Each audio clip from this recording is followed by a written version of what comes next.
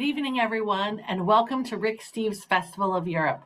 I'm Lisa Friend, and I'm delighted to be your moderator this evening as we explore the beauty and diversité of La Belle France. Tonight, we are joined by our favorite Francophile, an American who had the good fortune to spend part of his childhood in France and loves to share that country with us, and a French woman who had the good fortune to spend part of her adulthood in the great state of Montana.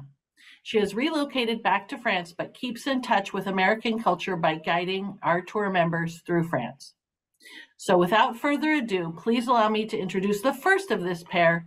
Bienvenue, Steve Smith. Welcome, Steve. Thank you, Lisa. Merci. And tonight, it's good to be here.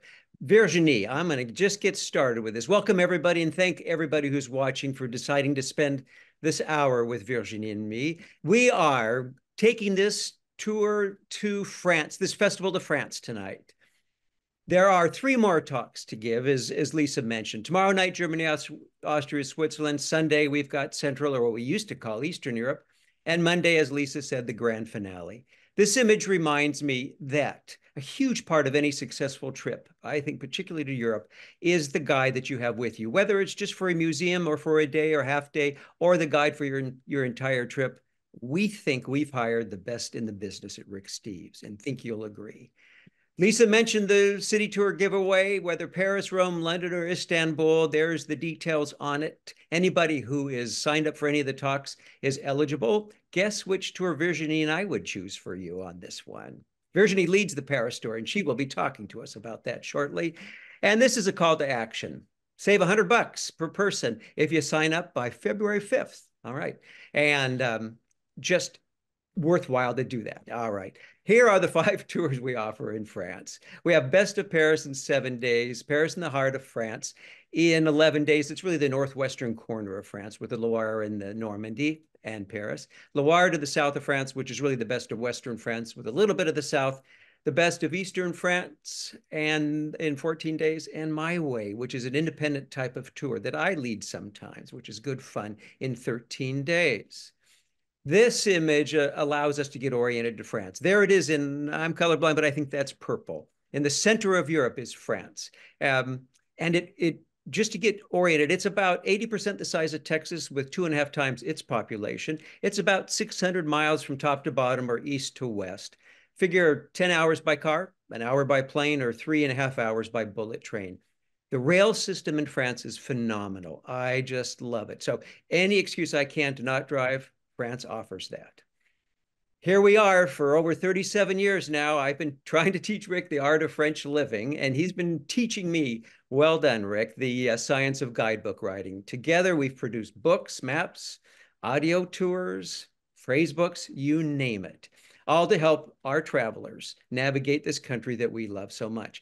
And 9 years ago, we teamed up with this woman who you've been introduced to already. And now you can see Virginie Moré. Welcome, Virginie. Hey, what time is it there? And where are you? Bonjour, Steve. Bonjour, Lisa. Bonjour, everybody. Comment ça va? I hope everybody's doing well. I'm doing pretty well. It's 3 in the morning. I'm in Burgundy, bright and awake. And thank you for joining us to learn more about France on this show today. Good to have you aboard, Virginie. You'll be talking much more in this talk, I know. And to continue on, okay, let's go. Okay, you are screen sharing. We don't want to advance. Okay, there we go. Well, France is filled with a country peppered with iconic images and dazzling countryside and scenes, from monumental Paris in the north to the Riviera capital in the sunny southeast in Nice. You'll pass pastoral landscapes like this in northern France to sunny rock-sculpted villages in the south in Provence, just like this. France has 2 distinctly different coastlines. To the west, the cold, rather shivering, but high cliffs and dramatic Atlantic Ocean, with these cliffs of Etretat line the western limit of France in the north. And to the south, bordering the southern limit, is the warm Mediterranean, where cactus thrives and the sun shines over 300 days a year. And if it's Europe's tallest peaks you must see, you got to get to France, guys, because Mont Blanc, almost 16,000 feet, is in France, in Chamonix. where we are sitting here having this nice glass of wine. And this borders the eastern side of France to Italy and Austria. I'm sorry, Italy and Switzerland. There are two other mountain ranges in France, lesser known, the Pyrenees, and here the Cirque de Gavarnie, which border Spain and allow access across to that part of the great part of Europe. And the really unknown Massif Central mountain range, kind of hidden in the southeastern corner of France, hides or holds Europe's greatest canyons. And I love nature, so I love the Gorge de Verdun. This is Europe's and France's Grand Canyon. Every region in France offers its own culture and cuisine. One day, you could be strolling down this Hansel and Gretel village in Alsace, which is landlocked, eating sauerkraut smothered in ham, sausage, and mustard and potatoes, drinking Riesling wines. While the next day, 600 miles across, 10 hours by car, as I said, you could land in Virginie's region where she was born in Brittany, where you would be greeted by lads like this who look more Irish, I think, than French, because in Celtic Brittany, they are more Irish than French. And kids who were raised on crepes. And I don't know that they've ever seen sauerkraut in their lives. In the southeastern corner of France, locals look muy Spanish, and paella is on most menus. And in that Italian-bordered southeastern corner, the what me worry, happy-go-lucky reception you get in that part of France is evident every day, and fresh pasta is on the menu, is in most shops. All this diversity that we want to take you through now. But first, Virginie, I have to ask, okay, let's see if I can do this. You're from Brittany, right? I am from, and I ate crepe every single day of my life in Brittany. No, I'm kidding. Okay.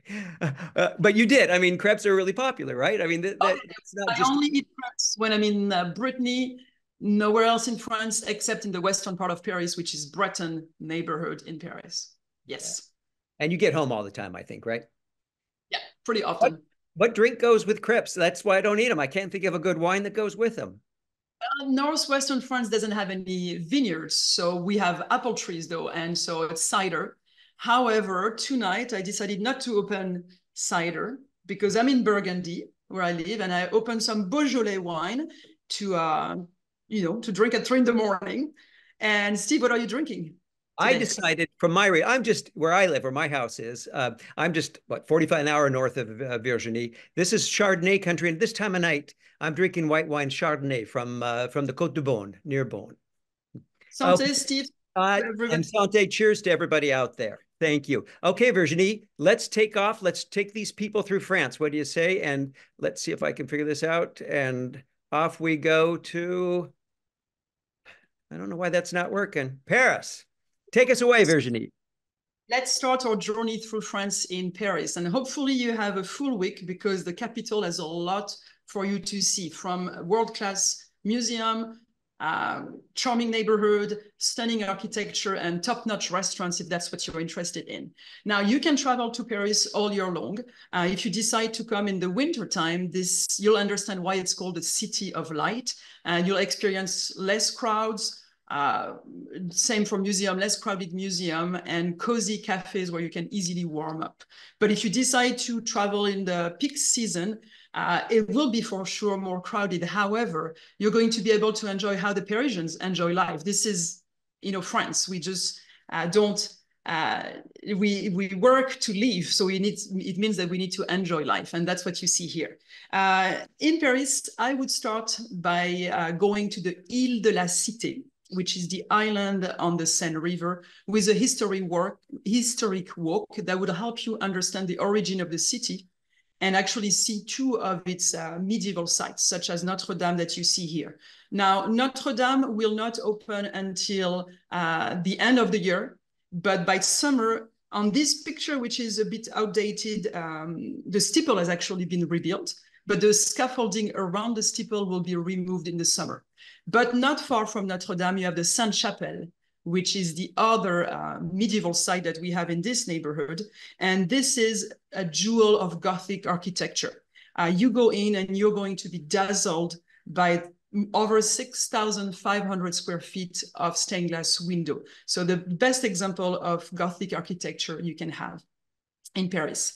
Now, when you leave the Île de la Cité, you can go explore the left bank neighborhood. And in the left bank, that's where you have the Latin Quarter. This is where the students were in the Middle Ages and where the Sorbonne University still is today. This is also the writer neighborhood. And for fans of Hemingway's or Fitzgerald, this is a real pilgrimage because this was their hangout place, the Shakespeare and Company bookstore. Now, in the southern part of the left bank, you have the Luxembourg Garden. That's the biggest garden we have within the city of Paris. And you know, you're going to be doing so much in Paris that you need to take a break and relax and enjoy the city. Watch the kids playing with their sailboat, take a chair, be a Parisian. And you need that relaxing time because I'm taking you on to the big museum of the Louvre now. And you do need to have rest fit to explore the Louvre, and you won't be alone in the Louvre. So maybe time well when you want to go. It's open late on Friday evening, and you'd have the beautiful light on the building. And this would be a good opportunity for you to think about hiring a guide, or at least use the guidebook. We have a guided tour of the Louvre, or you can listen to Rick audio tour, because you're going to go from Greek antiquity to masterpieces like the Mona Lisa, among many other amazing art. So be smart and think about having a guide for or a book for the Louvre visit. Now, not far from the Louvre, I'm taking you now to the Place des Vosges. Now, this is just a few blocks away from the Louvre. And keep in mind that when you're in Paris, it's a walkable city, and we have a great metro system. So you're never far away from any place. But Paris is not just a lot of museum. It's an outdoor museum in itself, with stunning architecture like this square, which is in the heart of the Marais district. Now, the Marais district is the old Jewish neighborhood of Paris, and it's today the trendiest neighborhood with lots of fancy shops and cozy cafe for you to explore. We have several beautiful neighborhoods in Paris, but my favorite one is Montmartre, which is nicknamed La Butte, the Butte, because it's on top of the hill with the iconic Basilica of the Sacré-Cœur. Now, to enjoy Montmartre, you have to go early because you won't be the only one. And Montmartre used to be where the artists hanged out in the late 19th century. So it still has that bohemian feel. And it's actually, for many people, this is not Paris. The people who live there don't call themselves Parisians. They call themselves the Montmartrois people. And maybe you're going to see the next Van Gogh or the next Renoir, who knows? And talking about the Renoir, this is where he painted this famous master chef, Bal au Moulin de la Galette. And I think he really managed to capture the essence of this atmosphere of Paris at the time, of the easy lifestyle of Montmartre. Now, if you want to see that painting, that's what I love about Paris. In the morning, you could be walking where Renoir used to live, and then in the afternoon, you have an impressionist day by going to the Orsay Museum. This is the second most important museum in Paris, where there is impressionist art in the old train station. And then that's where you would see the Bal au Moulin de la Galette. And then just across the river, a more intimate museum, which focuses on the big water lilies painted by Monet. And I love this museum because you really get face to face with those huge canvases, and it feels like you're inside a park or you're actually visiting the place where he painted them. So we keep you busy, right, in Paris. And I think what's very important is to find a good neighborhood that works for you. And when I lead the Paris tour, all of our groups stay in the 7th district of Paris, and most of them stay at the Londres Eiffel, where you have a great staff that will make you feel like you have a home in Paris. And in the 7th district, we have the Rue Claire. Every arrondissement of Paris, arrondissement is a district, we have 20 of them. Every one of them has a half pedestrian area, such Rue Claire here. And I know that Rue Claire is Steve's favorite. And can you tell us why, Steve? I thought you'd never ask. Yeah, you know, it reminds me, you've covered the Luxembourg Garden, the Marais, the Montmartre area, and now the 7th, or the Rue Claire area, as we call it. A reminder to our readers that we focus our hotels and restaurants just on those 4 neighborhoods. That allows us to keep it up to date, because I'd rather sleep in a great neighborhood with an average hotel than in a great hotel in a crummy neighborhood. And that's what I think our success is. And you're right, I love this area. Back to you, Virginie. So it's just, you know, I was talking about Paris being an outdoor museum, and, you know, the Parisians live there. It's not a museum to them. And just around the corner from the Rue Claire is the Eiffel Tower. Now, again, plan ahead. You can book online to go to the top, or you can book a tour if that's what you'd like to do. You can go by elevator to the 3rd floor. My favorite floor is the 2nd. And actually, if you didn't plan well, you can actually walk to the 2nd floor. It's not that bad. And I would time it to go by the end of the day.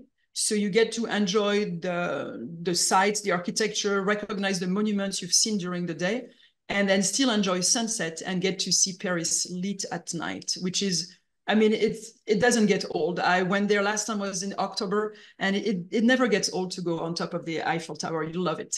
Now, another monument you could decide to climb, it has less steps, 286, I believe, is the Arc de Triomphe. And the Arc de Triomphe was commissioned under Napoleon I. And from the top, you'll have that sprawling view of the Avenue des Champs-Élysées, which is known as the 5th Avenue of Paris. And at the end of that avenue, you have the Louvre Museum. So it gives you a good perspective on Paris. And then you could decide to walk down the Champs-Élysées and do something that every French person does at some point. It's called lèche vitrine. And lèche vitrine means window leaking, which means that you don't have to use your credit card, but you still get to see the fancy jewel shops and macarons and cafe and so on. Now, when I lead the Paris Week tour, I love to finish with my group on the Seine River cruise, and I always time it to be at sunset. And it's a good way to recap what we've been doing during the week, so what we've seen together. And you get to see the monuments lit at night. So we have Notre Dame, which is always different at night. And then, of course, the Eiffel Tower, which is sparkling on the hour. So I think you realize that we can keep you busy for at least a week. And in addition to that, we have something that most people do is an excursion to Versailles. It's a good day trip, 1 hour door to door from your hotel to the gate of this great palace. This is also book ahead. And I didn't mention it yet, but it's a good idea if you're going to visit many sites to take the museum pass. Even though you still need to book with a museum pass, it gives you access to Versailles, for example. Now, Versailles under Louis XIV was crowded. So if it's crowded today, it's always been like that. And it's like the Louvre. Hire a guide, make sure you follow a tour, an audio tour, because you're going to go from one gilded room to another one, with this shiny chandelier and huge paintings. And you need to understand the power that France under the Sun King had all over the world at the time. Now, there is the Palace of Versailles, and then you have the gardens of Versailles, lavish gardens that were created to impress, and they still impress today. And they also do sometimes a music and fountain show like they used to do under the Sun King. So let's go a little bit further from Paris now, but just an hour away by train in the town of Chartres. This is also where we started the Loire House tour. And the main interest in Chartres is its cathedral.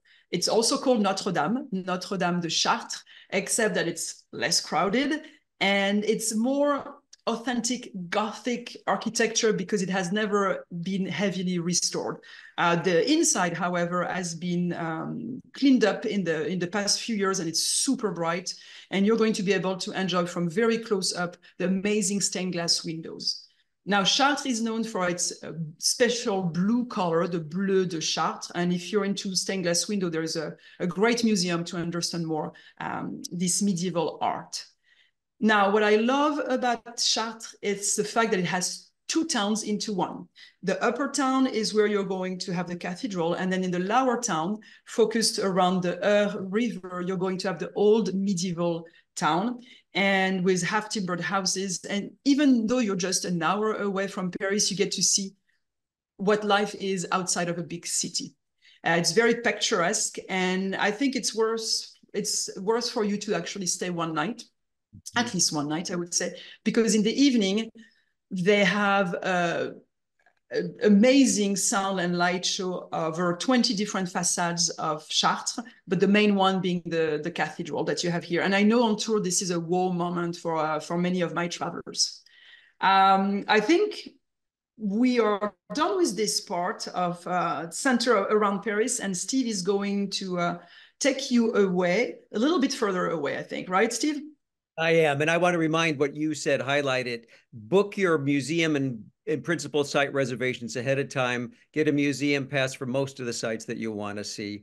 But ever since COVID, booking ahead is almost imperative, I think, in Paris. Let's escape that city.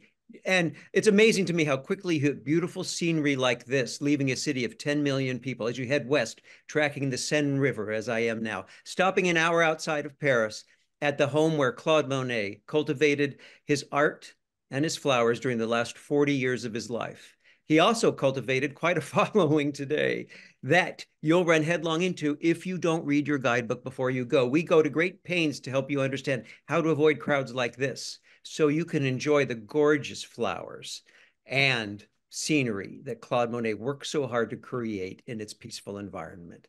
An hour, a little bit further away, west and south, lies the beautiful city of Bayeux, and a great base for touring the D-Day beaches. This is a lovely city of about 10,000 people with some important sites of its own. Its tapestry, the Bayeux tapestry here, is about 70 yards long, about 3 feet high, about a yard high, and it's depicts the Frenchman William the Conqueror's defeat of Harold, the Englishman Harold, at the Battle of Hastings in the year 1066. You can tour this. It's one of the most important medieval documents there is left anywhere in Europe. And it used to hang in this grand cathedral, a brilliant cathedral, as sort of a propaganda document against the English. Now, those are the two key sites in Bayeux, but Bayeux is also handy for just minutes away, really. It's the first city to be liberated during the D-Day invasions. And here you can experience the heroic efforts and the courage of the British, Canadian, and American soldiers who fought so hard to establish a beachhead here and start the liberation of Europe. I highly encourage you to find some time alone to wander the D-Day beaches. As an American, a Canadian, or a Brit, you had a lot to do with European history in this particular region, which is why I also like hiring a guide, whether it's a small minivan tour, a private guide for yourself, or on our Rick Steves tour right here. Having an expert to explain this history to you, particularly for Americans and Canadians, I think is hugely important. Here you can travel the 54 miles of Atlantic coast and track Hitler's defense wall here at Lons-sur-Mer and find remnants of the 13,000 or museums dedicated to the 13,000 paratroopers who landed in the dark behind the lines and gazed down these steep cliffs at the cliffs where the Rangers, over 220 of them, scaled using ladders and grappling hooks from the London Fire Department at the Pont du Hoc. This is powerful stuff. Now, the small town of Arromanches was ground zero for the D-Day landings. Here, almost overnight, you can see out into the bay there, these huge concrete slabs were towed across to create almost overnight this artificial harbor, temporary harbor, where after only 6 days of operation, they were able to offload over 100,000 tons of material, 300,000 troops, and over 50,000 vehicles to support the troops as they went forward and established the liberation of Europe. There is a brand new museum. Oh, it's so nice. I got to see it at like day 3, it was open, that honors that event in Arromanches, the building of that harbor and all that went into it and its importance. A good last stop on the D-Day beaches is the American Cemetery here. Here, where over 9,300 gleaming white stars of David and white crosses stand above Omaha Beach. in honor of the soldiers who died here, trying to save the lives of people they could not know. If you're Canadian, we also describe in our book the Canadian cemetery, which is typically Canadian, I think, much lower profile, but a beautiful cemetery as well to visit. An hour south of there, of the D-Day beaches, that Normandy is just packed, isn't it? With good from Giverny to the D-Day beaches to Mont St-Michel here. In Europe's largest tidal change sits this abbey, where since the sixth century, hermit monks came to find solitude, which they found until the 1800s, when this causeway that you see below the island was established, allowing cars to park there, if you can see them in this little image, and visitors to access the island. And most importantly, it stopped the circulation of the water around the island. 200 years later, about 8 years ago, this bridge was built and connected to a distant parking lot by shuttle buses, allows, most importantly, that water to circulate around the island again, creating its original sensation, which just is so cool to see, an island abbey once again. Arrive late in the day. This is one small destination with lots of people visiting it. Stay in one of the hotels we recommend, have dinner here, tour the abbey late in the day or first thing in the morning, and have it not to yourself, but with far fewer crowds. Then get the heck out of Mont Saint-Michel before the tourist tide comes back in. Ah, Normandy. Now, Virginie is going to take us through the Loire Valley, which is south and east of Normandy by about 4 hours. Take it away, Madame. Yes, the Loire Valley has lots of different nicknames. It's been called the Valley of the Kings, the Valley of 1,000 Châteaux, the Garden of France, and for good reason. And this is also the birth of French Renaissance. So this is where you're going to enjoy provincial life and a relaxing vacation. Now, Amboise, the town that you have here, is a great base. That's the one we use on the Paris and the Heart of France tour when you explore the eastern part of the Loire. It has two main sites, the castle that we saw earlier, which was the place Francis I lived, the king of the Renaissance. And it's a quaint town, as you can see here, with enough restaurants, cafes, and hotels for you to use as a great base. And the second big site is the Clos Lucé, which is where Leonardo da Vinci spent the last 3 years of his life. He was very close to the king, Francis I. And behind this odd-looking slingshot, you get to see the house where he lived that you can visit. And inside the house and in the gardens, you have creation of what Leonardo had created on paper. So this is a great way to get into get a good insight of the genius of Leonardo da Vinci. Now, the Loire Valley is a fairly flat area peppered with castles. So this is a perfect place for biking. And especially now that you have electric bikes that are available almost everywhere. So don't hesitate to do this, but 15 minutes away from Amboise, by car, not biking, you get to Chenonceau. And Chenonceau is my favorite castles. I just love to call it my office when I'm on tour there. And this is the most visited castle of the Loire Valley. So even though you're outside of a big city like Paris, you do need to plan to come early. And this is what happens when you leave ladies in charge, because there were 7 ladies behind this castle. This is the one chateau that you can visit every single room. They will give you the history of how people lived, the noble lived when they lived in the Loire Valley. Another chateau, not too far away, but an hour from Amboise, is Chambord. Now, this is completely different. This is not a feminine castle. This is a masculine castle. Built as a hunting lodge for Francis I. It has over 400 rooms. I don't know how many fireplaces and chimneys. On average, it's 5 times bigger than a castle from the Loire Valley. Now, what's most important about this castle is the architecture inside, not the furnished room. And what you see here is a double helix staircase, which probably was designed by Leonardo da Vinci and then built there. So this is at the eastern part of the Loire. And if you would like to go west of Tours, Tours is the big city in the area that divide the Loire into 2 different parts. On the Loire to the south of France, Tours, we stay in Chinon. Now, you can see that there is another castle here. This is more a fortress compared to the leisure castle that we saw earlier. And this has a lot of history. Joan of Arc, Aliénor of Aquitaine were ladies who stayed in the castle of Chinon.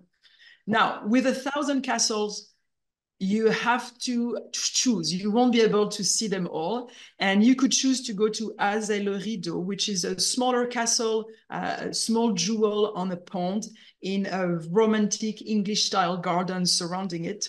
Or you could decide to go to Villandry.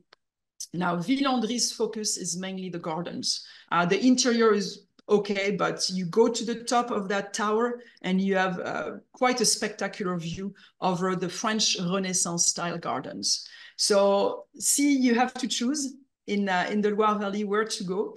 And I hope I didn't castled you out because there's plenty to see. And I know that Steve now is going to take you further south where there are other castles too, but you're going to talk about something else, I think. Yeah, thank you, Virginie. Good overview of the Loire. Yeah, I love bike riding there, and as you said, it's level, and even with electric bikes, you can be lazy and still go from castle to castle with electric bikes these days. Becoming very popular. It's popular on the My Way tours that I do.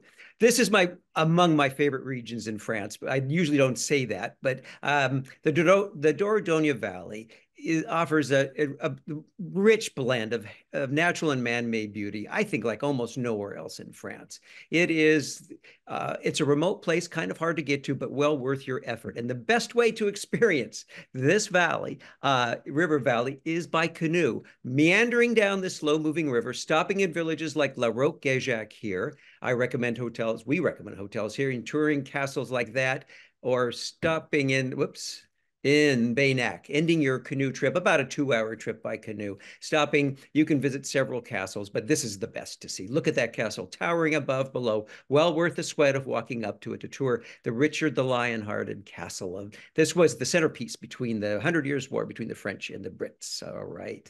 And Rick liked this tour so much, this canoe trip so much when we did it, like, God knows, back when I had brown hair, that he created a self-guided tour of the float down the river, complete with a map. I liked it so much that I think in the first France tour in 1992, I took my group down this river, which, Virginie, I think we still do today. Do we? We still go on a canoe trip, and so far we haven't lost anybody. It's a lot of fun. Mm-hmm. You don't have to be partnering with your spouse. You can be going with your buddy if you want. But this is a lot of fun. It's a highlight for me and for many people on that tour, I think. I think it is. Yeah. And it depends obviously on the level of the river, et cetera, but before going. So we're careful how we do that. I know. All right. And all right, okay. I got to do this. There we go.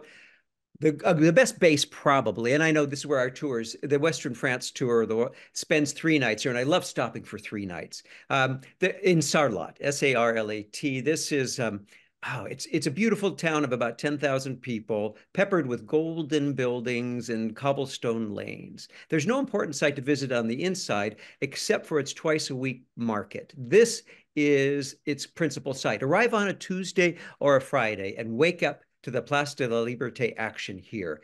The market gobbles up the entire Old Town, which is entirely pedestrian only except for one street, and see pungent and experienced truffles for sale, creamy foie gras, and saucisson that you're looking at here from everywhere in France. Goodness gracious, there are lots of sausages in France for sale. We do a self-guided tour in the book of the market, and it's great fun.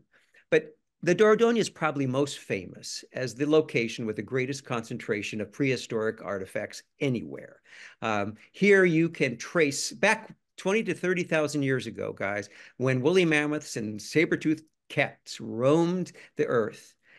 Cavemen dug deep inside caverns like this and painted animals with remarkable accuracy and beauty that you can experience in the Dordogne Valley. Seeing original cave art from 30,000 years ago is mind-boggling. This is a scene of horses running and reindeer from the caves at Lascaux, the world's most famous caves, about 30,000 years ago.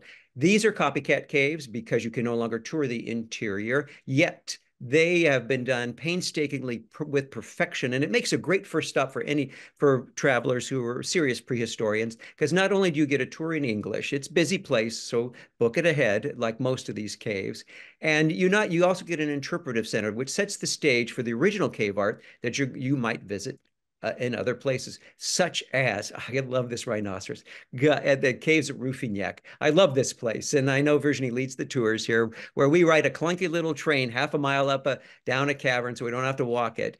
And we see really exquisitely drawn, black and white mostly, paintings, drawings of rhinoceros, woolly mammoths, bears, and even see bear scratches, I think, as you go down this cave from their claws of hibernating in the wintertime. Rouffignac here doesn't require reservations. It's about the only cave we list that doesn't. Be first in line. Arrive about half an hour before it opens, and you'll do fine. Right? An hour south of the Dordogne Valley, almost to the Mediterranean, lies this town of turrets and towers that we call Carcassonne, Europe's greatest fortified walled fortress. And again, much like Mont St-Michel, this is one busy destination. Arrive late, check into a hotel like the one we stay at on our tour here, or any one of a number that we list with great views of the wall. Arrive late in the day, have a dinner, a light dinner, not something for somebody on a diet, an old Roman concoction called cassoulet of pork, sausage, mutton, white beans, and you name it. And then get out and walk off that dinner of cassoulet. Boy, I mean, if I only saw Carcassonne at night, I would be perfectly happy. It is the lighting that the French do anywhere you go, it seems. Even my little village in Burgundy is just lovely, and this is no exception. Wake up in the morning and tour the interior castle. This is a chateau within the fortified walls, and then get out of there, much like Le Mont Saint-Michel, by 11 o'clock. And Virginie is going to take us through the region due east by a couple of hours in Provence. Provence, yes, everybody knows about Provence, the land of marvelous and colorful landscapes. It's almost constant sunshine, so it makes it for a pretty neat destination for great food and great wine. It's lots of small villages and some great towns, and I'd like to take you first to Arles, which is where we stay on the Loire to the south of France tour. And Arles is a great base to explore Provence and to learn about the Roman world.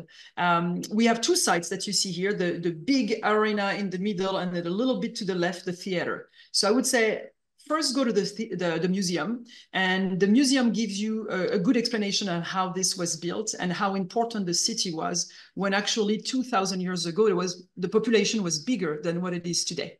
It has very nice models of the different Roman buildings for you to understand them better, such as a theater here.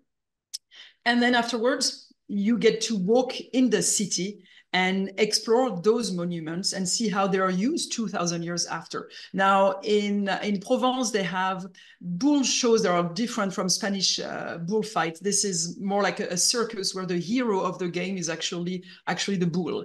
And Arles is just, you can walk everywhere in Arles. There is outdoor seating.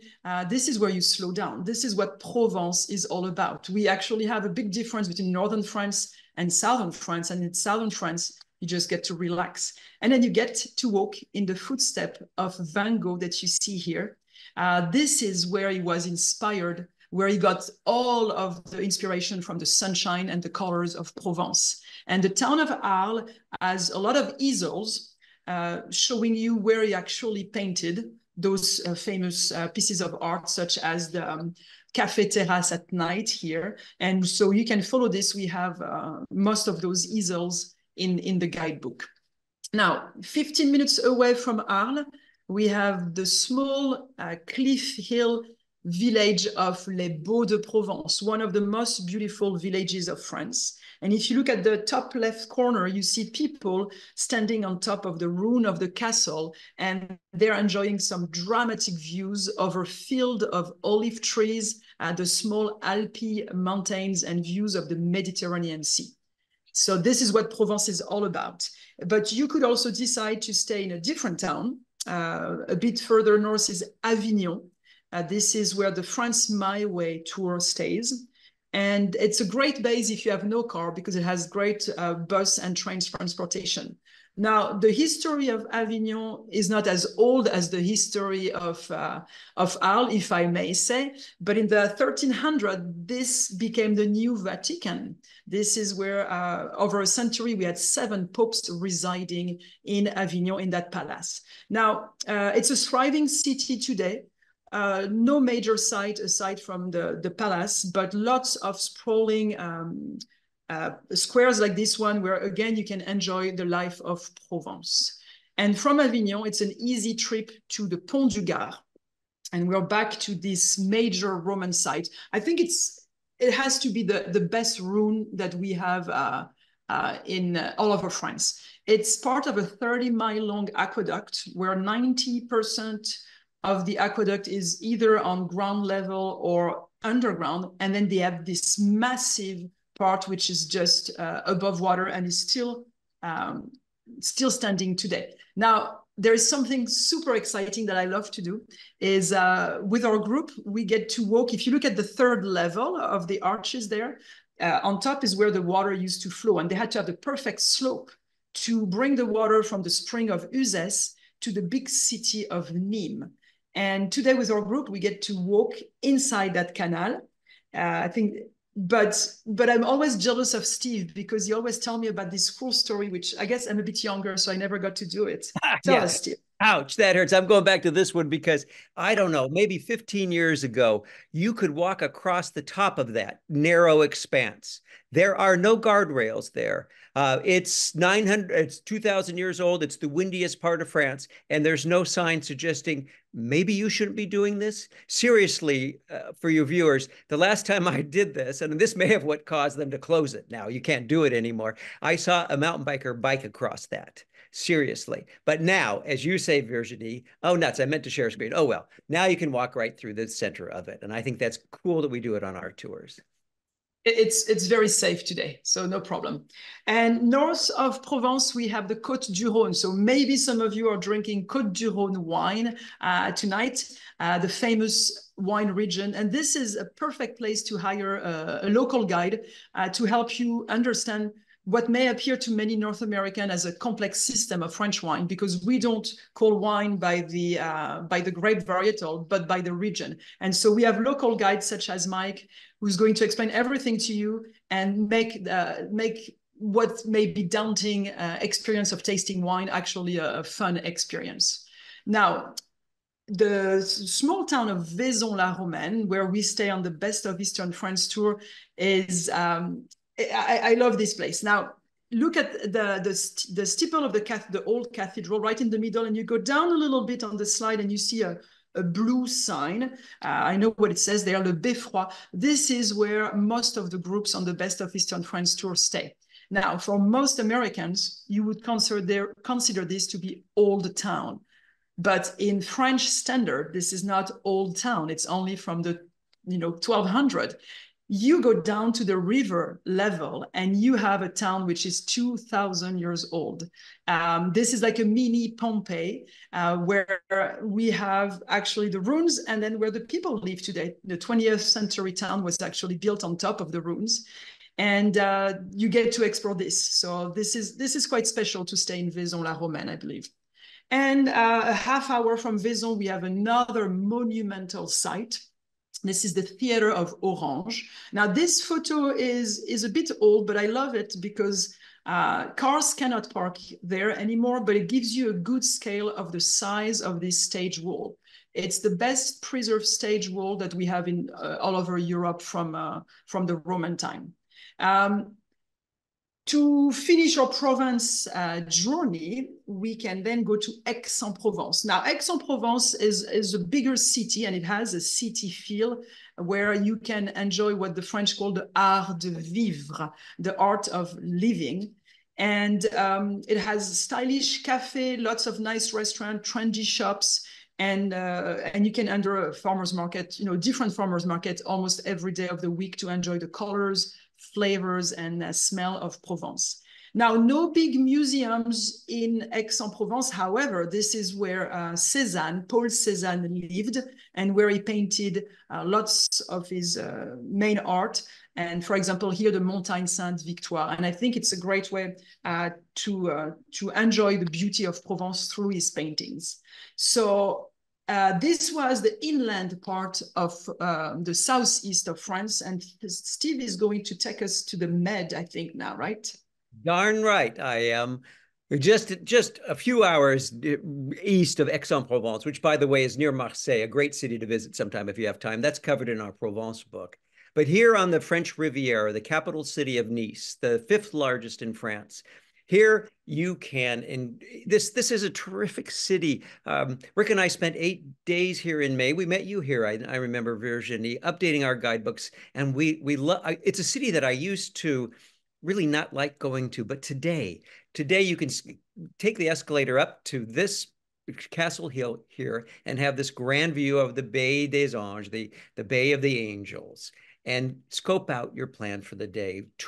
Wander the Promenade des Anglais, which lines all those palm trees you see right on the water down there below. It's like a playground along the pebbly beaches. There are bike lanes that allow you to ride from one end to the other. It's a fun place to bike ride, roller skate, or really best just stroll and find a bench or a blue chair and hang out and watch the French at play. If you look along, you'll see these little blue and yellow white umbrellas. There are several cafes right on the beach where you can have breakfast, a coffee, a beer, lunch, or dinner. That's a great way. That's a very French way to appreciate the Riviera. But there's much more to Nice than the beaches, and that's something important to understand. And one reason I love this city so much today is the new tram system. They have 3 lines in now, and they're building more.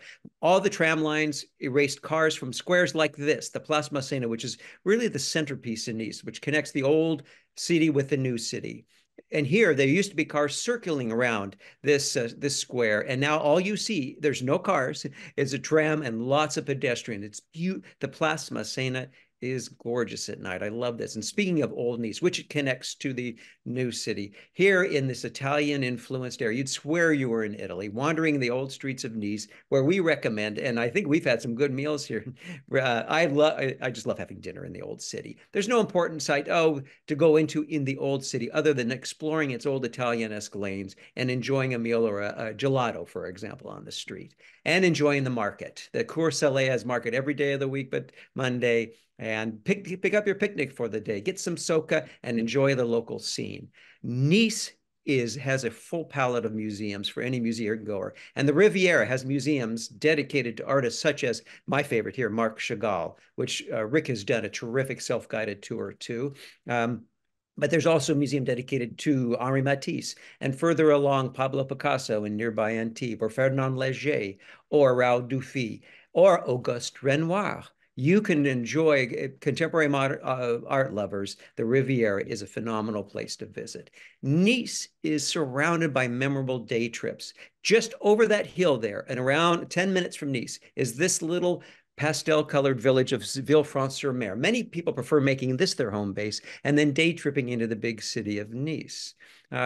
Here, these pastel buildings with steep, narrow lanes that spill down into the water below allow travelers to have a quieter, enjoyable visit to the French Riviera. This is maybe more what they were looking for. Right next to, around the bay from Nice, lies the Cap Ferrat with the greatest seaside walks in this region. And notice how the Alps, the mountains you see right there, spill right down into the Mediterranean. Here, the Alps, you could ski until recently, if the snow's good enough, within an hour and a half of Nice. Incredible.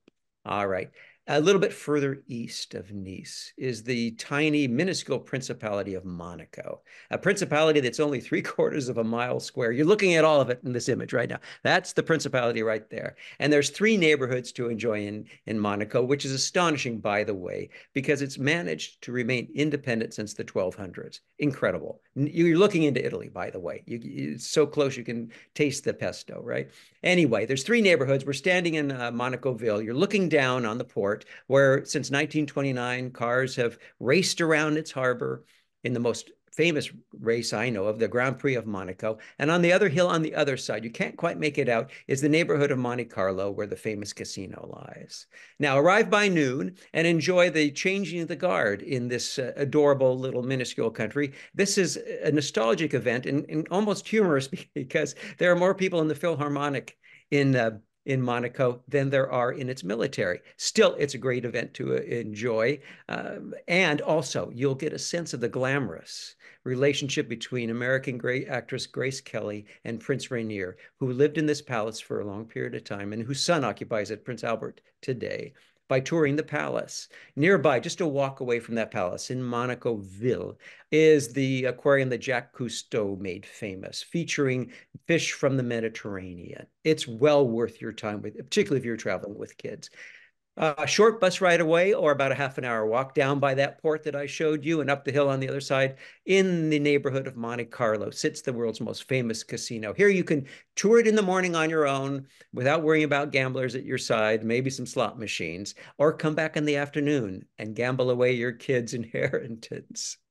It makes a great day trip from Nice. And by the way, the casino is truly magnificent at night. And it is fun to go in and pay the, I don't know, 10 euros or whatever it is. And don't even gamble, just enjoy the interior. But you got to wear something nice that looks good on you and feel like James Bond, I always feel. All right, take us to the mountains now, Virginie. I'm trying to speed us along. Let's go north, right into the teeth of the Alps. What do you say?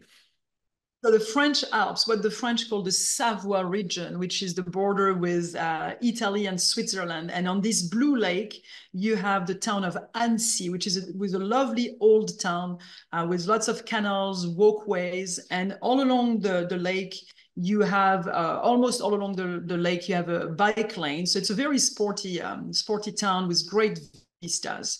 Now you can go on a boat cruise to enjoy those views, or you can decide, so that's what we do on one of the tours. We use the boat to explore the lake, or you can decide to use it as a shuttle, you know, put your bike on the boat, go from one village to another, hop on and hop off if you want. And then you can put some pretty heavy hiking in this area. There are lots of villages. And for example, I know this is Steve's favorite hike from the bottom to the top in the village of Talloires. It's about a 40-minute hike. And my favorite hike is just across. But this is perfect land for hiking. But an hour and a half away, we are in the very high Alps, the birthplace of mountaineering, the place where we had the first Winter Olympic Games in 1924, the town of Chamonix. Now, Chamonix has two seasons for tourism. You have a long summer where you're going to have some of the greatest hiking. And then if you want to be thrilled by the Alps, then you can come in the winter time here. Now, I want to tell you about my perfect day in the Alps. On the Best of Eastern France tour, we have a vacation from your vacation. There is a full day where you do whatever you want. And I would say, you know, for me, it's go early, take the cable car to the Aiguille du Midi, and you'll be at 13,000 feet in this perfect complex with restaurant terraces, history of mountaineering that lets you enjoy this, you know, being on the top of the world. That's really the feeling that you have when you have those peaks surrounding you. You're on top of the world. And then you have two options. Either you want to experience the best border crossing ever by being into these small dangling gondolas that will take you in 45 minutes over a huge glacier to Italy, spend some time in Italy and then come back. Or if you prefer to go hiking, we list several hikes in the guidebook. And my favorite one is hike number 1. You're just above the tree line and you have views on the peaks and on the Mont Blanc, that big mountain. And then at the end of about 3-4 hours, depending how fast or slow you are, you arrive at the Mer de Glace. Now, the Mer de Glace is, even though it's receding, it's still a pretty big glacier. And you can actually go into the ice. And after you're done with this, you go back on the cogwheel train that you see here and make your way back to Chamonix. Now, of course, being in Chamonix after so much oxygen, so much workout, it's time to experience the local specialty. And that's one of them is fondue. This is cheese, and more cheese when you are in Chamonix area. But that's what France is all about, right? Food, isn't it, Steve? Yes. And now we're going to make our way north, and we're going to Burgundy. So a few hours north from the Alps, the rural region of Burgundy, which may have the best food of France, right? And I'm not saying that because I adopted this region as Steve did. I think this is your village, Steve, on the Canal de Bourgogne, right? That's right. Yeah. And I live an hour away in the Pouilly-Fuissé area. Maybe some of you know the Pouilly-Fuissé wine. Now, Beaune is the perfect town where you will really feel at ease. at ease, sorry. It's a capital of Burgundy wine. Talking about that, I haven't seen Steve drinking a lot. I'm doing my best. I'm doing my best. Not okay. So it has lots of cafe, restaurant, of course, lots of wine bars. And the town of Beaune has one main historical site, the Hôtel Dieu, which is the old medieval charity hospital that you can visit. Now, you have to plan your visit to Beaune to be there on a Saturday morning because there are lots of farmers market in France, but Burgundy is famous for its food, and its Saturday morning market, it's quite exceptional. It's sprawled outside and on the left-hand side here under the covered marketplace. And then in the evening, like many towns in France, we've told you already, it's beautifully lit at night. So this is a good way to enjoy French life. Have your dinner. And I know that for many Americans, you believe that we eat too much and we eat too late, but you can have a 7 o'clock dinner works, and then you can burn out the calories by walking into Beaune and seeing several facades that have beautiful light show like this one. Now, Beaune is a great base because north and south of Beaune, you have the Route des Vins, where you have those beautiful vineyards on the hillside with those small villages. And the name of the villages are actually names of wines. And so you can explore on bikes. I know this is some of the places that Steve has been biking through, and I love to do that, especially when it's harvest time and you bike in the vineyards and you hear all of those languages. Is that your favorite time, Steve, to go there biking? Yeah, it's more importantly, I mean, those vineyards are so manicured in Burgundy. And all those the wine service lanes make de facto bike paths. And along the Burgundy Canal, there's the towpath that you can bike forever. It's really, I think, the best region in France for biking. It's just marvelous, and I can never get enough of it, it seems like. You should say the best region of France, period, right? Yes. Let's go. There we go. So the Route des Vins, and then you're going to have lots of different castles because before Burgundy became part of France, it was actually wealthier and more powerful than France itself. So you're going to have a lot of castles, and I love it. On the Best of Eastern France tour, we have a private visit to this castle, the Château de Rugy, and we actually get to meet a count.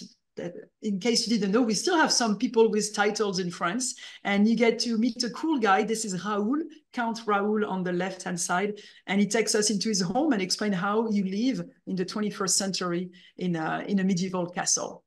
Talking about castle, because Burgundy is big, I know I'm going to tell you about a place that I've been visiting for 10 years, but you've been there for a much longer time, right? This is one of the most remarkable. Thank you for letting me talk about this. I mean, officially in Burgundy, I guess it's really nowhere in France in many ways. Yet alone, it well justifies the big tour to get there. Here they're building with only materials and tools from the 1200s, an exact replica of a castle designed in the year 1200. Again, just using tools and techniques from that area. I started seeing this when it was just a quarry, you guys. In fact, Julie Sanvo, who's one of our great France guides, was the local guide here. And that's how I hired her. She was the first guide I had here. And now this wall, I mean, every year it gets a bit bigger. It's a 40-year project, 40 years to build a castle in the style with the materials. And it was designed to be an exploratory project to understand how these castles were built. So after all the castles we've shown you, how great to understand best what it looks like and understand how they built it in those days. God, I love that. 3 hours north is the beautiful region of Alsace, that area bounded by the Rhine River to the east by about 5 miles from where I'm standing here taking this picture, and to the west by these soft Vosges mountains. It's a land of beautiful villages, Hansel and Gretel villages that I mentioned before, like Riquevier here or Egesheim. Just absolutely adorable geranium draped villages, ideal for pedestrians and wine tasting. This is a part of France, like I think the Provence region, where you are so welcome as a taster because they're trying to get their wines better known in other countries, particularly the United States. And this is an image of the tour, of a guide on the tour that I led this year of Eastern France. And it's easy, though, for individuals and independent travelers to taste. A friendly place in those villages. Colmar makes the best base, I think, for touring this region. It's a city of about 80,000 people with just lovely, extensive pedestrian-only lanes, beautifully lit at night. One more time, this city, have dinner and always assume you're going to go out for a beautiful walk after dinner because darn, those French know how to make a city beautiful. But Colmar is more than a good base. It has a heavyweight sites of its own.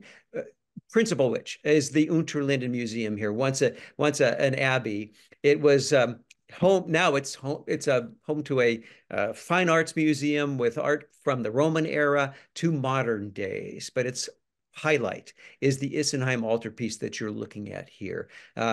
This painting by Matthias Grunewald highlights its 5 panels that are open on different feast days of the year, and it was designed for people suffering from disease that we call today rye ergotism in the Middle Ages. Well, this was painted in the early 1500s, and you can see the graphic, almost surreal painting of most unusual image of Christ on the cross, because it was designed to make people understand that Christ understood their suffering while they laid in their beds and stared at this image. The Unterlinden Museum is one of the great sites in Colmar, as is the Bartholdi Museum. The guy from France, hometown boy, who sculpted the Statue of Liberty, but also did so many other great works of art, statues and sculptures that you'll find in squares throughout the country of France. I love the museum. Even if he didn't do the Statue of Liberty, the Bartholdi Museum is well worth a visit.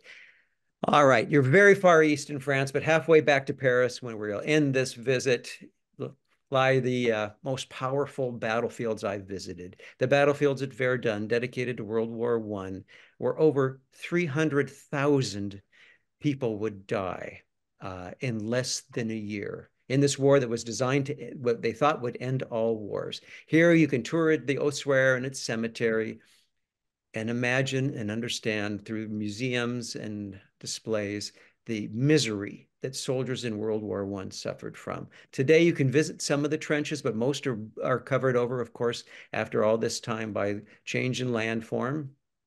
And the good news after visiting, the sad thing about Verdun, I think, is that it's so little visited. It's just not a happy sight for people, but it's powerfully important to understand, I think. An hour further west toward Paris lie the beautiful and more northerly vineyards of Champagne in this region of France. Yes, Champagne. We do a self-guided tour. I love my self-guided tour of the vineyards of Champagne because most people stay in Reims or Epernay, but get out and see the small villages that produce great champagnes, then stay maybe in Reims. This is like Nice to me, a city that I used to really not care much about, but it was important to cover in the book, so I did it. But now, thanks to tramways again and squares like this is taken from our hotel on the square where we start our Eastern France tours, by the way. Thanks to trams like this and pedestrian lanes, you can enjoy this. I can enjoy the city of Reims like I never did before. Here, one of the most famous, maybe arguably the most famous cathedral in France. It is brilliant. It's famous because here, since the 800s, all the kings of France were coronated, taken to Reims and coronated in this very historic Gothic cathedral. France has it's spelled R-E-I-M-S and rhymes with France. There are a variety of other sites. I love this one. These are the war rooms or the surrender rooms, where on May 7th, 1945, Dwight Eisenhower accepted the unconditional surrender of the German forces.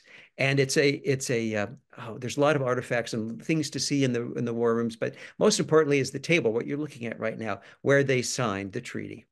Right.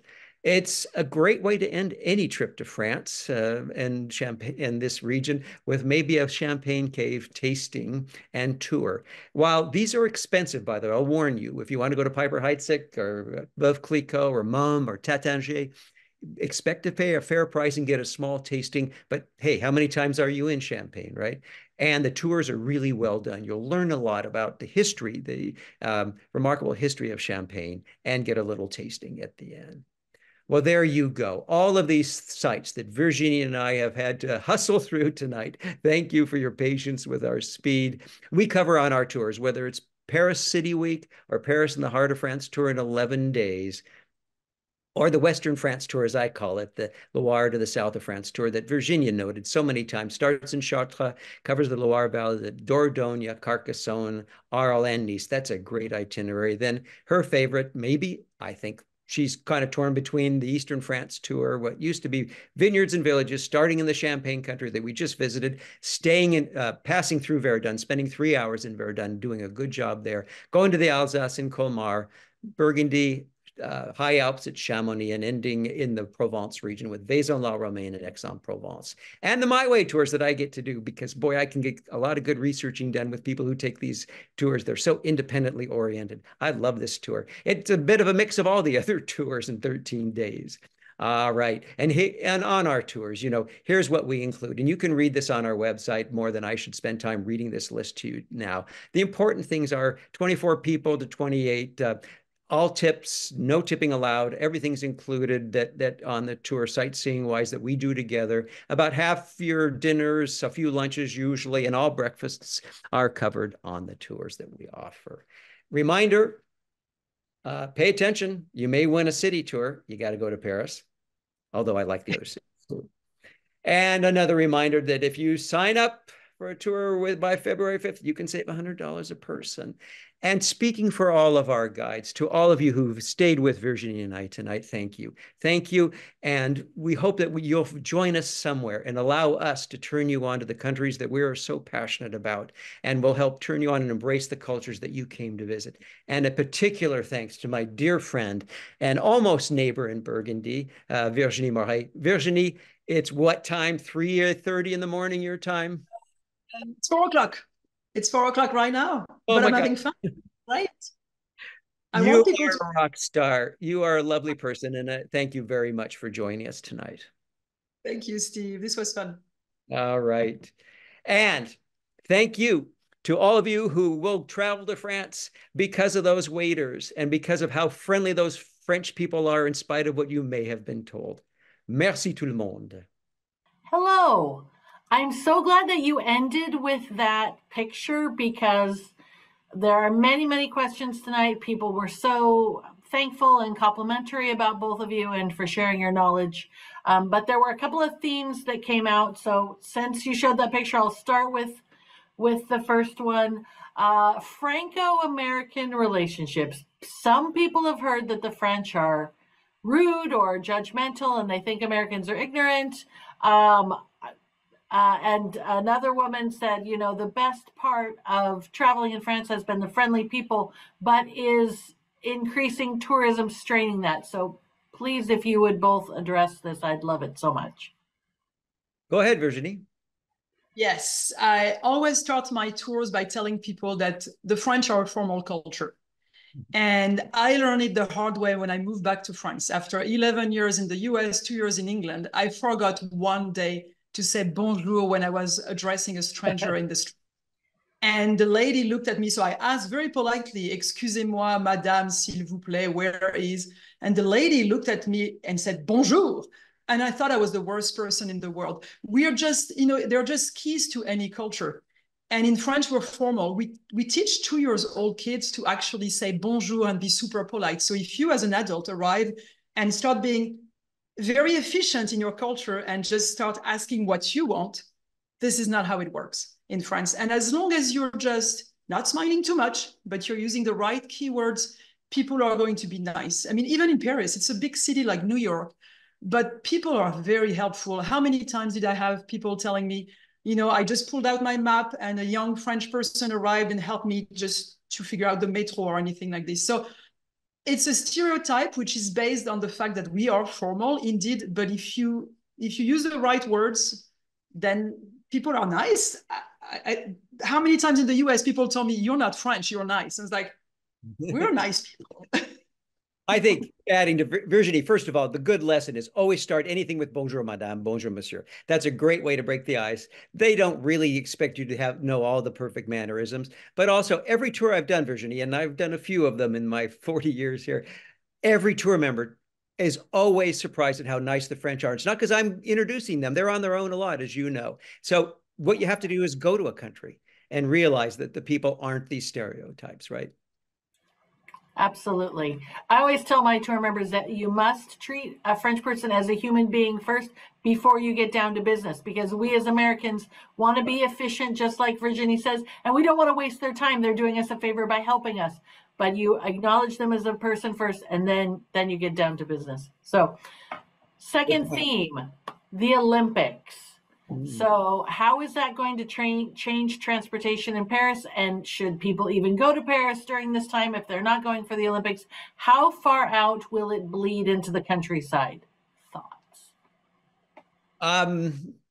I'll start on this one. The Olympics are famous, by the way, and I have some experience with this for actually drops in tourism to the key sites. Now, people want to go to the Olympics, and during the Olympics, they'll see the site, they'll see the games, etc. But I believe, and hotels will be slammed for sure. During the Olympics, they'll be slammed. But in an Olympic year, you'll find, I bet, France in general, tourism is down. That's the history of Olympics in Greece or wherever they've been. Outside of Paris, I bet it's quiet. They're going to focus on Paris. And inside of Paris, I bet the Louvre and even Versailles are better this year because people will be watching the games and not touring those sites. What do you think, Madame Virginie? I think it's a good opportunity. I mean, you'll go to Paris, spend maybe a couple of days. It's a good opportunity to experience what France is all about. It's not just the big cities. It's the beautiful countryside, small villages we've shown you tonight. And the Olympic Games won't be there. And there might be even less people there, as you said. And Lisa, can I add something? I realized I had a major gap, or faux pas. I didn't mention that this is also the 80th anniversary of the D-Day landings, which I should have done during that talk, but I was trying to catch up on time. That will make the D-Day beaches a mess for travelers, although it's a marvelous time to be there a week before, 4 days before, 3 days after June 6th. Otherwise, the D-Day beaches are totally quiet and fine. So don't worry that doesn't spill over either beyond just right around June 6th. That said, if you can go during that time, it's pretty exciting to see the events that happen there. And there's a time where the French, and a place where the French love Americans. Oh, that sounds wonderful. I would love to be there at that time. Okay, another question is, how is the rebuilding of Notre Dame going? Maybe you mentioned this a little bit and I didn't hear everything, but people in the chat were also mentioning that they're using artisans and craftspeople that are trained at Guédelon to help rebuild Notre Dame. So I heard that somebody said that Notre Dame was going to be open by this summer, but what's the latest? So the latest is actually December 8th, which is an important day for Mary. That's when it will reopen. We don't know yet exactly how it will be reopened. Will be like before, where we had a line to go through. The steeple will be visible by this summer, so by the Olympic Games. But it's supposed to reopen now. Steve and I had the chance to experience something great. So if you go before it's reopened, or if the lines are too long, you can still see the cathedral, and just under the big esplanade in front, what used to be a parking lot has been transformed into a virtual reality tour. And you spend 45 minutes going through the history of Notre Dame. And it's just, you get face to face with how they build the stained glass windows. And your guide is an architect from a mason from the Middle Ages. So until it reopens in 2024, there's still lots of ways to enjoy Notre Dame differently. That's such what a do you think? Site. Good call, Virginie. And I hope they continue it well after the cathedral opens. Who knows? But it is, and I'm skeptical of those virtual reality things. And this one was astonishing. Have you seen it, Lise? I can't remember. Did you go? Yes, I did it this year. It was amazing. You could hear the raindrops and you could almost feel them. It was just like stepping back in time. I thought it was so well done. It's listed in our book too. If readers want to know, it's well described in the book, thanks to Virginie's research. Yeah. I think until Notre Dame reopens, it's just a good way, because you step in the cathedral, and it's quite neat, you know. So there were also two questions about winter travel. So Elise wanted to know if the markets run in the winter season or if they move inside. And Rebecca wanted to know if smaller towns like Villefranche-sur-Mer or Antibes close down completely in the winter. It's a two-part question. You want to start the markets, madam, and then I'll take the second part? So the markets are all year round. They're not made for tourists. They're made for French people who love going to the market. And there's one Costco in France, in the outskirts of Paris. People don't shop at Costco. They don't buy so much stuff. So I mean, it's great for tourists to enjoy, but this is actually made for the locals. So it's all year round. Yes. It's a really good point. And one of the reasons people don't shop at Costco's is they don't have room in their houses to store all that stuff that we do as Americans. Their refrigerators are a tiny fraction of the size of ours, etc. So they need the markets, right? Yep. What was this? Oh, the second part. Oh, I would in a heartbeat go to Villefranche and Antibes in the winter. Are you kidding me? Absolutely. Great idea. Otherwise, though, a lot of that stuff outside of Paris and Nice and the big cities in the winter is pretty darn quiet. You'll find pretty sleepy towns. Stick to the main towns or the Riviera, I think. Don't you think, Virginie? And you'll do fine. Okay, this is a question that I know is right up both of your alleys. So Jennifer wants to know, if we love the outdoors and have already enjoyed the Alps, the Pyrenees, and the Gorges du Verdun, what other gems should we explore in France? The Alps, the Pyrenees, and the Gorges de Verdun. Wow, they've done a lot. The Ardèche. Oh, good call. Yeah. Region for me. The Ardèche is a couple of hours south of Lyon, and it has almost no people. Until the 1970s, there was no road. So you just had trails where goats, wild goats were just there. And they built a road in the 70s just along the gorge, beautiful gorge. And it's still, not very traveled. And it's beautiful hiking, nice scenery. They have a prehistoric site that was open 2014, I believe. Replica of a cave, yeah. That's a good call. That's a good traveler, whoever that is. I'd like to meet that person because I share, and I know Virginie, we love the outdoors. I love the Gorge du Tarn, Tarn. Take a look at that. I used to include that in the book, but had to reduce pages. But I like your suggestion also. And the Ardèche is not far away, but focus on that part of France. Canoes, kayaks on the Gorge du Tarn as well, and good hiking. And I must add also, this year you sent me, I did the research and I drove from the Dordogne area to the Loire doing book research. And I went into the Lot, L-O-T. Oh, yeah. Yeah, it's beautiful. Yeah. I just felt, this was June, there was almost nobody. And I just felt it was bad that you only gave me 4 days there. I know. I did. Like 3 weeks hiking, going. So the Lot, L-O-T. So that's south. Yeah. Virginie, I really thought you were going to tell me about the pink granite coast in Brittany. Well,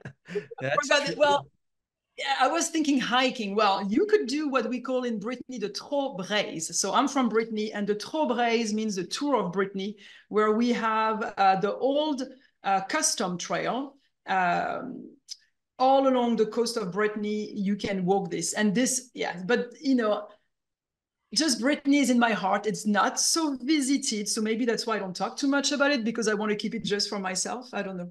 So maybe that's why. To what she's saying, throughout France, there's what they call the GR Trail. GR stands for Grand Randonnée. Through Burgundy, through anywhere, great. And there's good information on those trails. People walk them for weeks or days at a time, and that includes good information on accommodations along the trails, etc. I've ridden them on my mountain bike a couple of times too, and done some of the walking. But I think it's almost limitless in France, don't you think, Virginie? The GR system. And, the biggest one is the Corsica. If you want to hike all of Corsica, you can go south to north in Corsica, north to south hiking. Yeah. Okay, we hit that one pretty well, didn't we? Okay, do you need a car to travel in France, or do the trains go everywhere? Okay, why don't I? Well, a car helps, certainly, but you don't need one. We do the research. We do it half year, but one part by car, one part by train. Virginie's done both too as well. You just have to have patience and probably limit your expectations of every place you're going to get to. Here's where all the minivan tours and local guides come in so handy, though. And every region in France that we cover, we list great local guides in these little minivans to take you to those places that you'd want a car for. It's such a pleasure not to have to mess with a car, isn't it, Virginie, when you're doing research? Yeah, it's true that you can work in the train. It's quite handy not to have to drive. But I would say that, when you think about the US, you have a lot of big cities. In France, you have Paris, then you have Lyon and Marseille, and then any other city, I'm thinking of Orange right now, because we were talking about Orange Theater earlier. it's small for American standards, and there's a train going there and several times a day. So it's just a different perspective from your train travel in the States, which is not very existent, right? She makes a really good point, though, and I should have said it is a very rural country compared to Spain or Italy, where a lot of your destinations are big cities, so trains work really well there. A car is darn handy. I don't want to pretend that it's not for getting around. As a follow-up question, I'm going to do two more questions. Robin wants to know, can you day trip from Paris to the D-Day beaches, or should you stay overnight? Oh, I would stay overnight. That's a long, you can. The right answer is you can. And the way to do it, by the way, is you take the bullet train to Caen, C-A-E-N, and start your tour there. You can hire a guide service or a taxi service from there. Bayeux that I described is just another further, yeah, you can start there as well, but it's just a little bit further away. It makes, you're going to spend 7 hours, probably 6, 7 hours on the trains that one day. But sleeping on the beaches, I didn't mention this in my talk, but we list hotels right in Arromanches, right on the water. That with one night, that's where I'd stay and sleep right there at the artificial harbor. Virginie?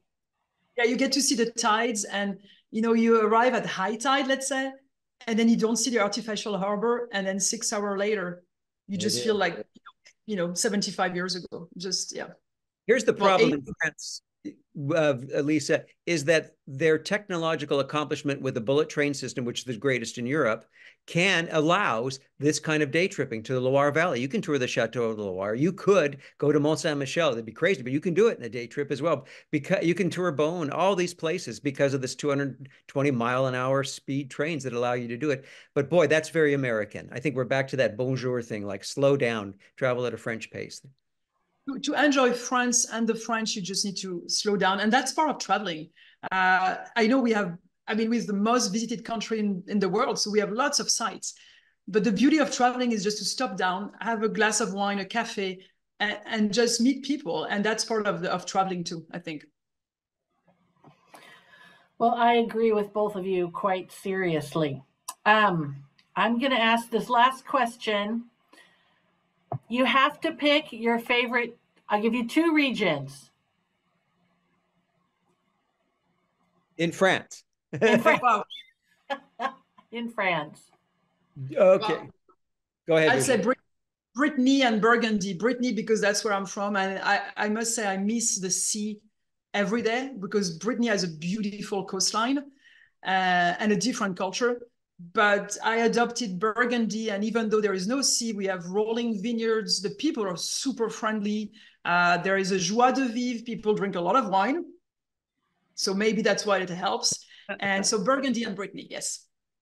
And I would say the Dordogne, River Valley, that area with the prehistoric art, and Normandy. And Normandy because I just can't get enough of the history there, from the Battle of Hastings tapestry to D-Day beaches to Mont St-Michel. It's just incredible.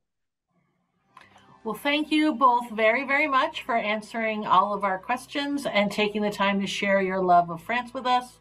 Remember, folks, tomorrow night we have Germany, Austria, and Switzerland, and we hope that you join us for that.